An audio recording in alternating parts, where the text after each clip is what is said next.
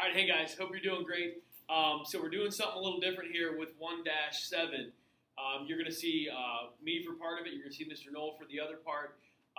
But we're going to do this, guys, in case for some odd reason we do end up going remote and you're not here at school.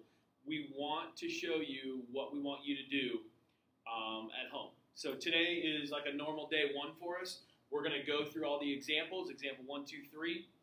We're going to go through the key concepts, right? We're going to make you guys dangerous enough to where you understand 1-7 is all about zero exponents and negative exponents. So we're going to learn a little bit about them, and then we'll turn you guys loose. So you're going to find all this stuff on Schoology, right? You're going to use this, the videos. You're going to use the checklist, and you know, our learning will still continue. So with that, we're going to roll right into example 1. We're in here, so you guys should be in your workbooks. Right? At example 1, we're going to go through it just like we usually do. All right, so let's see what we got.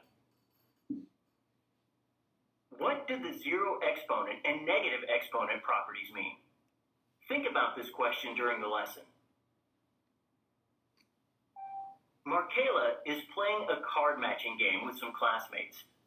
4 matches have been made. It is Markayla's turn, and she chooses 3 to the power of 0. She needs to know which card would complete her match. In 3 to the power of 0, which is the base? Select your answer. All right, so we've talked about, hey, who's the base, who's the exponent. So in this one, we're trying to figure out which number is the base. Everybody lock in your guess in 3, 2, 1. Oh, man. Hopefully you guys all picked 3. Oh. Begin by organizing the information in a table.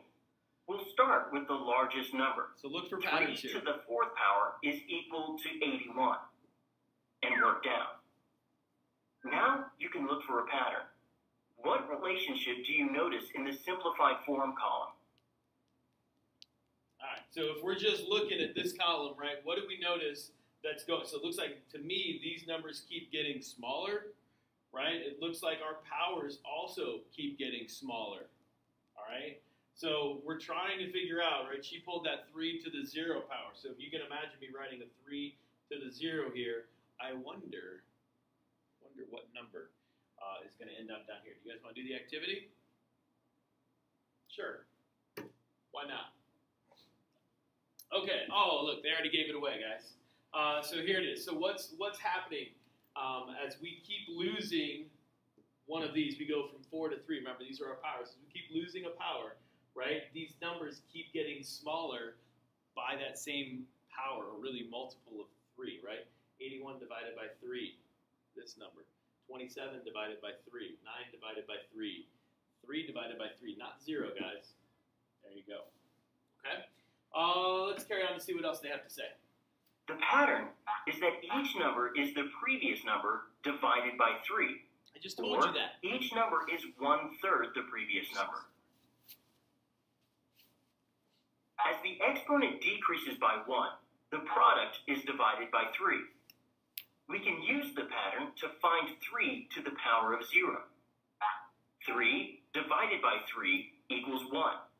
So 3 to the power of 0 is equal to 1. The card Markayla needs is 1. Fantastic. All right. So, guys, there's what we're all about today. So we're all about, hey, anything to the 0 power, right? In this case, they're using the number 3, the base of 3. Anything to the 0 power is not 0, as we would think. It's actually 1. Okay? You could also use the quotient of powers property to solve the problem. When dividing 2 exponential expressions with the same base, subtract the exponents. 3 to the power of 3 minus 3 is equal to 3 to the power of 0. You also can write the quotient as a fraction. Expanding each exponential expression shows that the fraction is equivalent to 1. The zero exponent property states that a to the power of 0 equals 1. Assuming a does not equal 0. And we get the same answer. Markayla needs to find the 1 card. Nice job, Markayla. All right, guys, so there's our formal definition that doesn't make sense to any of us, right? It's our zero exponent property or zero exponent rule. Any number you can think of in the whole wide world raised to the power of 0 is 1, except, of course, this guy right here, 0 to the 0 power cannot possibly be 1. But you guys already knew that, okay? All right, so here we go. Moving on to the try it. So if you guys want to try these on your own, pause the video right now. Try them, all right? Unpause it when you're done. We'll see if you get them right, see if you get them wrong, okay? I said pause it. Try it. Okay, let's tackle this first one. I got to be a marker. Mr. Noel's got the hot setup here. Maybe. There it is. All right, -7 to the 0 power. Think long and hard. Yep, you got it. It's the number 1. 43 to the 0 power. Any guesses out there? It's like crickets. Come on, people. That's also 1. Yep. 1 to the 0 power. You sense a pattern here. Yep, this is uno. And, ooh, a decimal. Is a decimal raised to the 0 power still 1? You better believe it is, right? It is still 1. Okay? Here's the bad news. Don't think all of our problems are going to be this easy, right? Eventually, they're going to throw these in with like our other rules, like our quotient rule and our product rule, and we're going to have to use part of it in conjunction with something else. So, anyway, that's what we got going on here. We're going to take a quick break like magic. Mr. Noel's going to appear, and we're going to get to example 2. Ha! Big job. I'm still here. Good. Right? Let's do this part. I got so excited. Mr. Noel was ready. He was all geeked up, ready to go. All right. So y is 2 times 7 to the 0 power equal to 2. All right? Remember, think of order of operations, right? That says, hey, focus, pay attention on this part of it first, right? 7 to the 0 power. So remember, anything to the 0 power equal to 1. So this really turns into the number 1. If I multiply that number times 2, right, is this a true mathematical sentence here? Of course it is, yeah.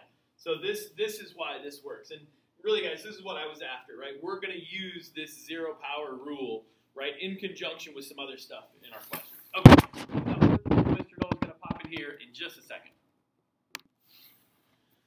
All right, my friends, I'm back, okay? Mr. Fricke took the easy example.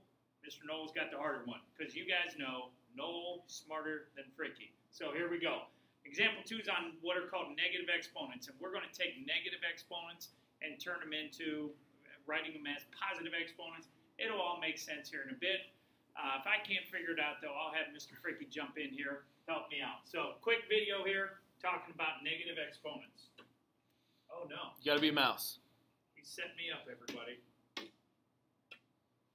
Simplify the expression 4 to the 3rd power divided by 4 to the 5th power. To begin, write the division problem as a fraction. Now, use the definition of exponents to rewrite the fraction. 4 to the 3rd power is equal to 4 times 4 times 4. That's good stuff. And 4 to the 5th power is equal to the product of 5 4s. To simplify the fraction, remember that 4 fourths is equal to 1. The fraction is equal to 1 divided by 4 times 4, or 1/16. Whoa. So, 4 to the 3rd power divided by 4 to the 5th power is equal to 1/16. Wow. Interesting. We're going to make sense of this. A quicker way to simplify the expression is to use the quotient of powers property. The quotient of 4 to the 3rd power and 4 to the 5th power is equal to 4 to the power of the quantity 3 minus 5, which is equal to 4 to the power of -2. The table shows some of the powers of 4. Now remember, earlier on in the video, they said 4 to the 3rd power divided by 4 to the 5th power. Okay, and I'm going to write it up here. 4 to the 3rd power divided by 4 to the 5th power. First part of the video equaled 1/16. Okay, so we've got to make a connection between this and this. And guess what? They're equivalent.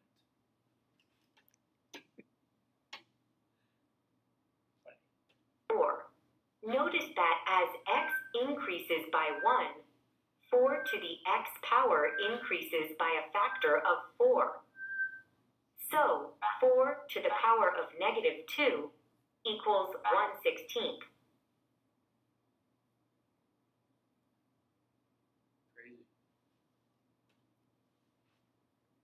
You can use the negative exponents property to simplify expressions with negative exponents. The negative exponent property states that a to the power of negative n is equal to 1 divided by a to the nth power.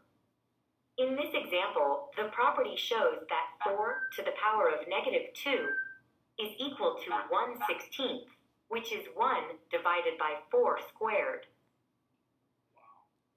All right, so folks, just to simplify this a little bit, for any negative exponent, so let's say we've got 5 to the negative second power, okay, we are going to rewrite it in the rule up here, and it's cut off a little bit. It says a to the negative n power is equal to 1 over a to the positive n power, okay? So what we're going to do with any negative exponent, okay, is take that negative exponent, write it as a fraction with the denominator being the same as its base, and then we're going to take the opposite of that exponent.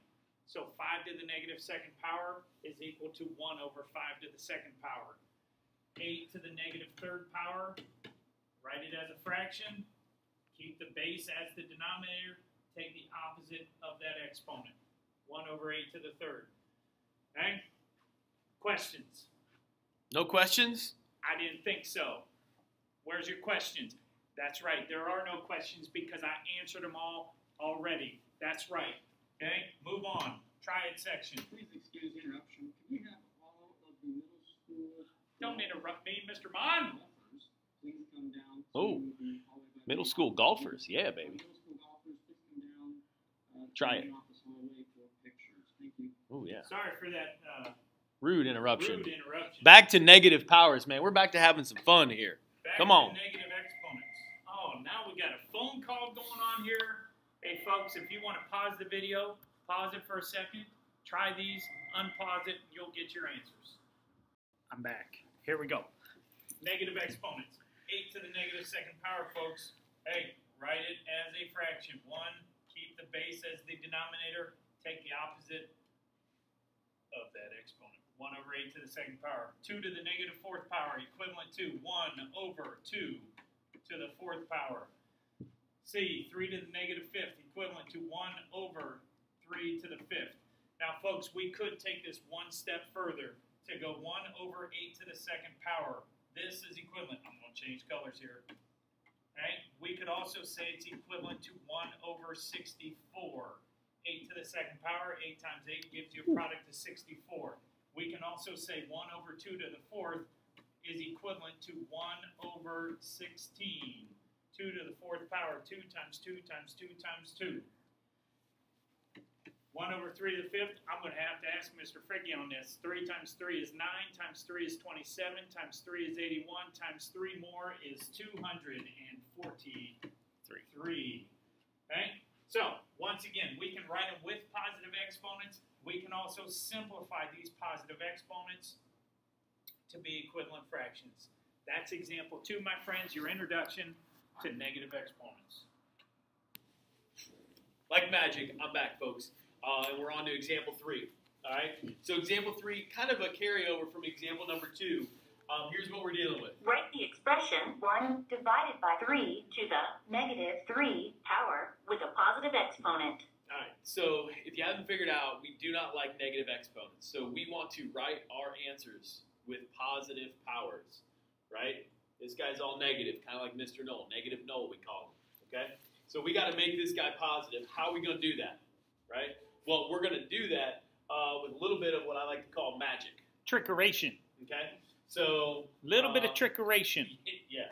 So here's what we're going to do. Think about what we did before when we had, say, 4 to the negative 2 power, right? We wrote it as a fraction. We kept this in the denominator. We changed that power to its opposite, okay? This one's already in the denominator, and it's already negative, right? So we're gonna take this, right, 3 to the negative third power. We're going to put it in the tumble machine. We're going to flip it upside down, right? So here's what's going to happen. This is going to be the same thing. And look, we could do this a super mathy way, and we could multiply by some reciprocals, and we could do all that, or you can just trust us. Do you trust us? Absolutely. Okay. So we're going to take this, right? We're going to flip our fraction upside down. So we're going to do this, right? So now this denominator moves up here. This power changes to its opposite. If you'd like to write it over 1, you certainly can. But anything over 1, guys, is just what? It's just this number here. So really, we're just going to say, hey, this is 3 to the 3rd power. Wow. There you have it.